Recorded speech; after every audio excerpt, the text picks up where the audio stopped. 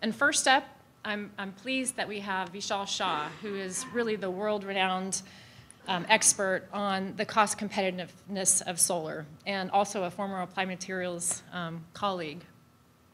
And earlier this year, Vish released a report through Deutsche called Crossing the Chasm that basically indicated that solar will be at grid parity in 80% of the world by 2017.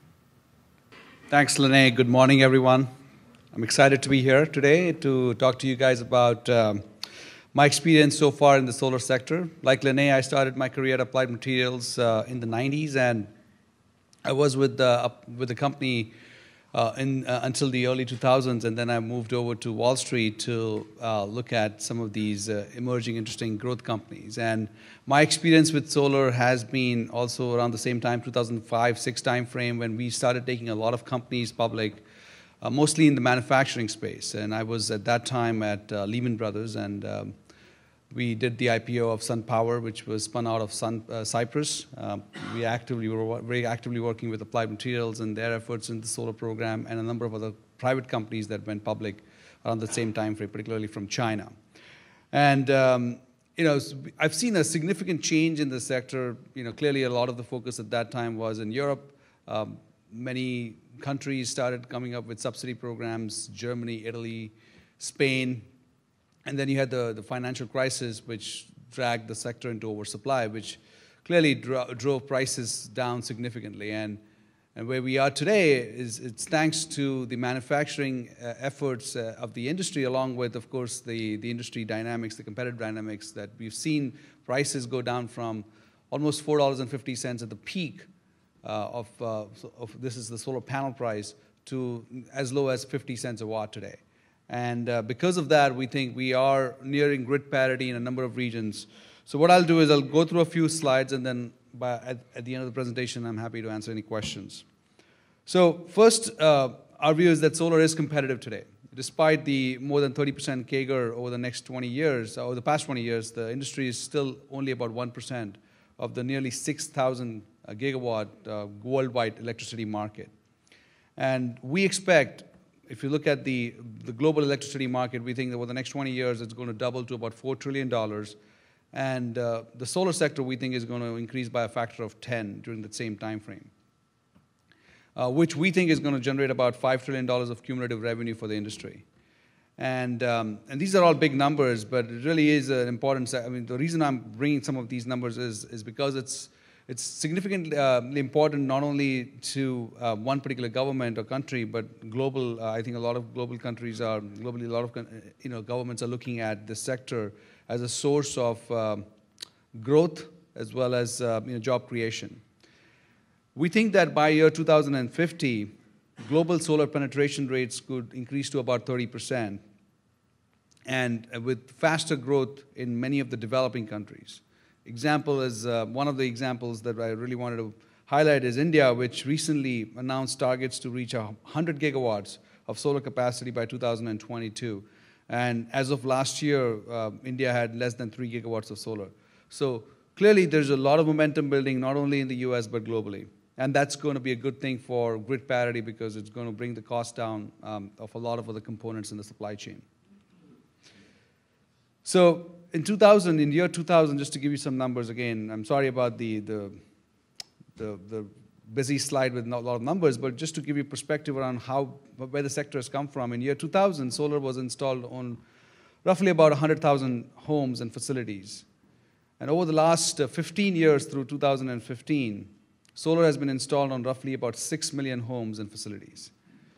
Nearly about 200 gigawatts of solar has been installed so far, but yet it's only about 1% of electricity generation. We think that over the next 20 years, nearly 100 million new customers would deploy solar, and as I said, about $4 trillion of value would be created during this time frame. And over the next 20 years, we think about about 10% of global electricity production will be from solar.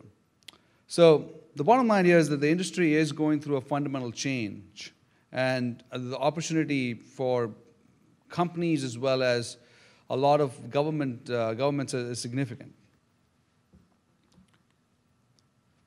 this slide shows what the capacity additions have looked like over the last few years, and you can see that and this is global capacity additions, and you can see in this slide, nearly about 30% of global capacity additions have been either wind or solar, and that speaks, significantly to the volume or the penetration of this technology over the last couple of years.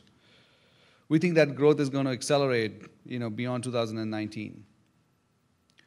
So a few key trends that I want to highlight. First, as I said, the global financial crisis was actually a blessing in a lot of ways because it brought the cost down significantly.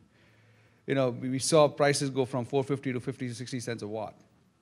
On top of that, you saw some innovative financing models by companies like SolarCity and NRG, which acted as a second catalyst for further reduction in financing cost.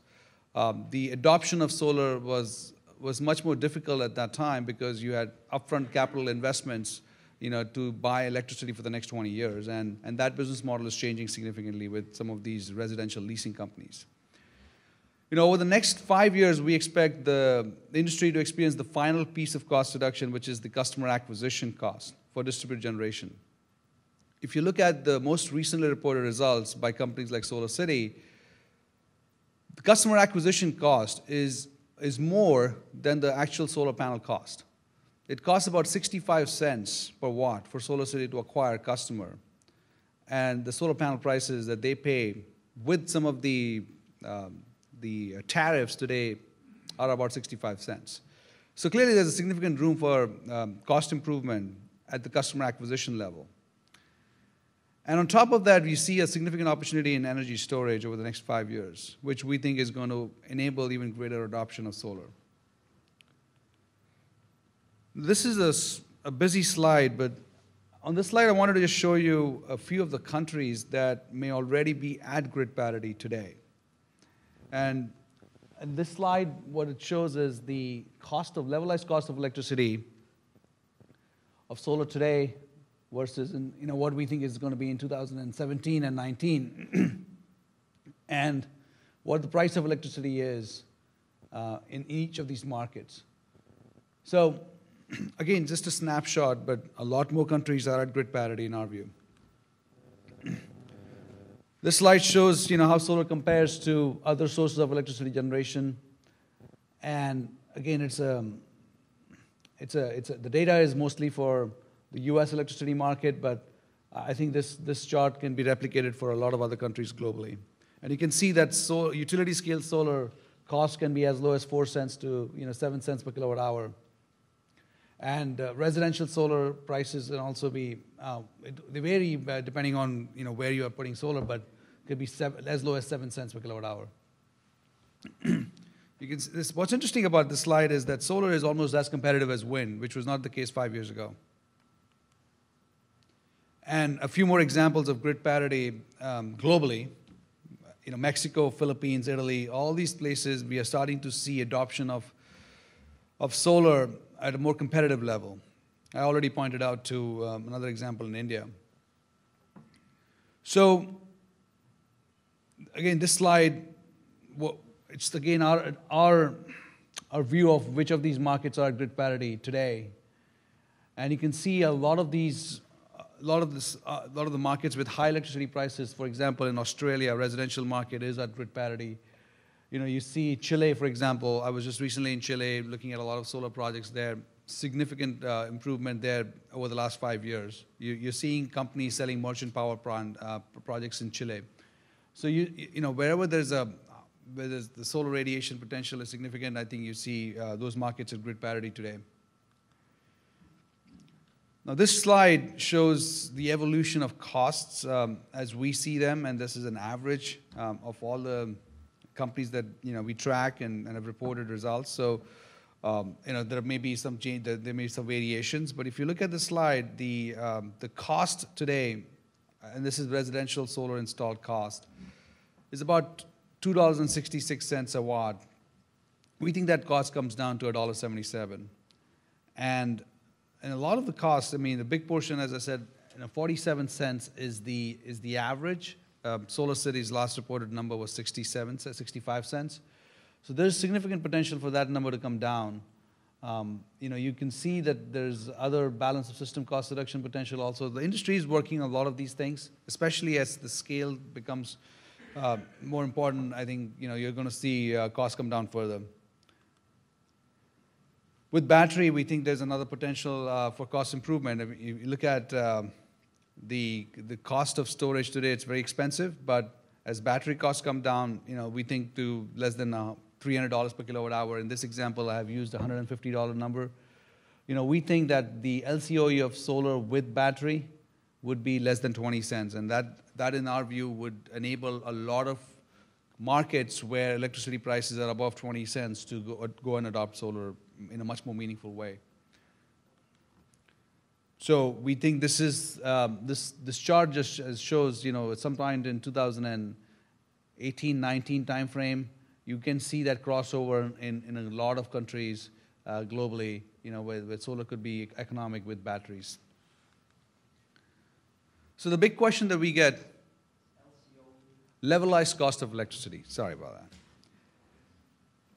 And so the big question we get is whether solar can still grow in a low oil price era.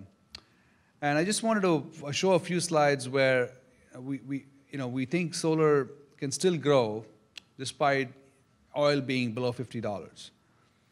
And by the way, just to provide some context around oil, our in-house, and I'm not an oil expert, but our in-house energy forecast or oil forecast calls for oil prices to rebound gradually to above $50, maybe around $55 to $60 over the next 12, 18 months. So with that said, most countries generate less than 5% of electricity from oil. And solar, in many of the major solar markets like the US, China, oil is even a smaller percentage of electricity generation. So first of all, oil impacts the broader energy complex, but not as much the electricity generation in our view.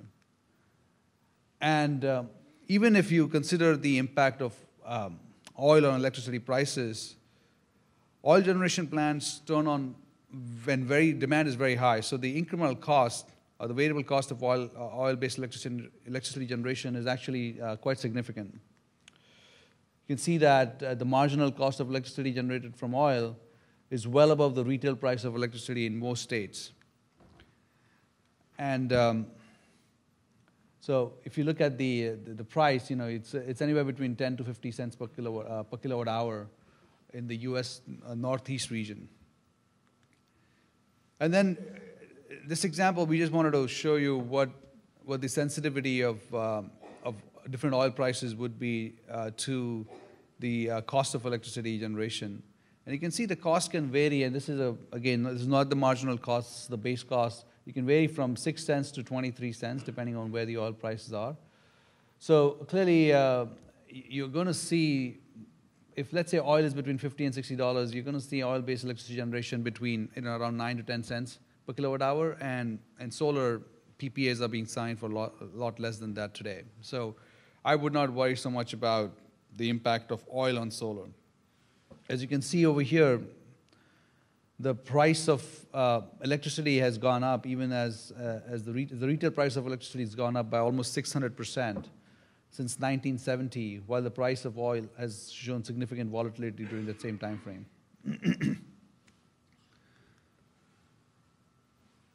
An example of, this is a snapshot of all the countries and percentage of oil electricity generation from each of these countries. So again, it's a wide mix, but the countries that have significant electricity generation from oil are not that big in solar. So what we really think matters to the industry, because from a volume standpoint, is China, US, India, some of the other European countries, Australia, etc. And then the other last point that I wanted to make on oil is that almost about 40% of the average US consumer bill is transmission and distribution spending. And transmission and distribution spending has been going up. So in 2010, for example, T&D capex, or the transmission and distribution capex, of about $27 billion was about 3 times more than that of 1981. So you've seen a consistent increase in transmission and distribution spending. And I look at a few of those companies as well, and that trend is only going up. So what does all of this mean in terms of supply and demand for the solar sector? This is a busy slide, but it just shows our view of where the capacity is coming from. And this capacity is mostly at the raw material level, which is the polysilicon used to make solar panels. And we think that in the very short term, I mean, you can see that polysilicon capacity grew significantly from 2010 to 2012 timeframe. This was the time when all the poly plants started or came online. And then the growth has been very gradual. And in 2015, you really did not see that kind of growth. I mean, you're going to see flattish, poly market in 2015 and 16 timeframe, and then maybe a small increase in 2016. Meanwhile, demand for polysilicon has been growing quite significantly. You can see it's gone from 30 gigawatt market or in 2011 to almost 45, and we think it's going to be almost 60 gigawatts next year, 65 gigawatts next year. So there's a significant growth. The market has doubled while the poly demand or poly supply hasn't really gone up so much. So we saw polysilicon prices go from $300 to all the way down to $15, and they have since rebounded to between $15 and $20 right now. This is a snapshot of demand by each of the countries. I won't go through all of this in detail, but the bottom line here is if you look at just a high level, you can see Asia is becoming a much bigger player in the mix. Asia in 2011 was only about 3.5 gigawatt of the total. This is total demand. So it went up, to about 26% of the mix. And over the last 2 years, we've seen Asia become more than 50% of the global demand. U.S. is again becoming a bigger portion of the mix. I mean, Americas overall, we've seen demand becoming almost 30% of the total mix. Meanwhile, the European demand has gone down. Europe used to be 60% of the mix before 2010 timeframe, and it's now only it's less than 15% right now. So what you're seeing is demand obviously is shifting away from Europe to Asia and the US. And that brings me to the last point that I wanted to make here, which is the new financial tools that we've seen in the marketplace over the last 2 years, which is the finance companies that raise capital in the public equity markets and use that low-cost capital to invest in solar projects. And these are called yieldcos. The yieldcos were very successful over the last, I would say maybe the NRG was the first company to launch a yieldco where they went out to the IPO, went out to the public market, raised capital at 3 to 4% cost of capital, and then deployed that capital into projects, and was a significant improvement in the total cost of capital. Until 6 months ago when oil started going down and a lot of the other stocks went down, the cost of capital has gone up, but we think it's a temporary phenomenon. We think, the markets, once they stabilize, these yieldcos are going to be a significant enabler of solar adoption in our view going forward. So what are these yieldcos and why are they such a big deal for renewables? First, yieldcos enable companies to access low cost of capital by spinning some of these operating assets into a separate entity, and this allows them to lower the cost of capital. The financing cost, if you look at the solar levelized cost of electricity of, say, 5 to 7 cents per kilowatt hour, financing represents about 30 to 40% of the total cost of that 7 cents. And so if you bring the cost down, that's a big enabler to bring the total solar cost down. And this is even more important in emerging markets where interest rates could be very high. It could be as high as 13% in places like India.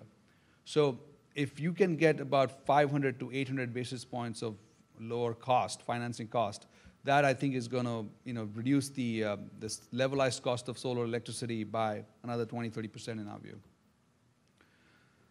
I don't want to go through this in detail, but what the question that I think investors and a lot of industry participants have is, this is all great in a low interest rate environment which we are in today, but what happens when interest rates go up?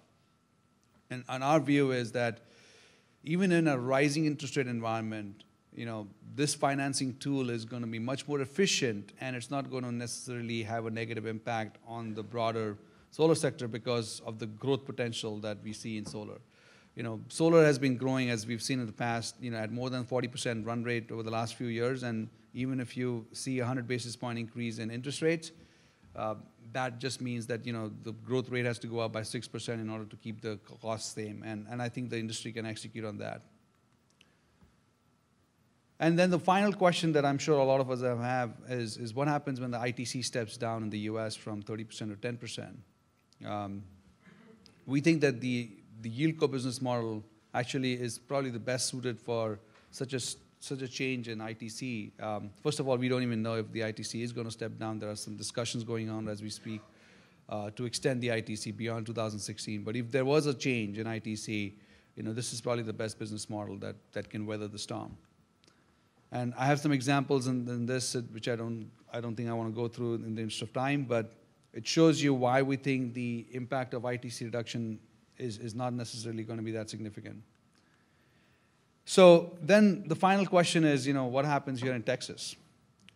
Clearly, solar is becoming a lot more competitive here in Texas, and there are some examples that I've highlighted. I don't have to go through all of this with you because I'm sure you're familiar with this, but utilities are starting to show more interest in this state because solar is becoming more competitive. Just recently, 2 days ago, Southern Company announced that they were buying a 51% controlling interest in a large utility-scale solar project. And I think there's a lot of momentum being built in the Texas market, which is shown by companies like Austin Energy and First Solar, as well as Sun Edison. But the growth potential, I think, can be even more significant because I think if you look at it from a larger investor standpoint, Texas has a lot of potential. It is a $24 billion annual electricity generation market, which is among the highest in the U.S. and almost comparable to any other large European country like Spain or UK. It's the 11th largest electricity market in the world, and it's also one of the among the highest CO2 emitters. So you can see that there is a lot of potential for Texas to play a major role in renewables, particularly in solar, with things like net metering or solar-specific RPS in place. I think you're going to see a lot of momentum in a low electricity price environment. So with that, let me stop here, and if you have questions now or maybe later.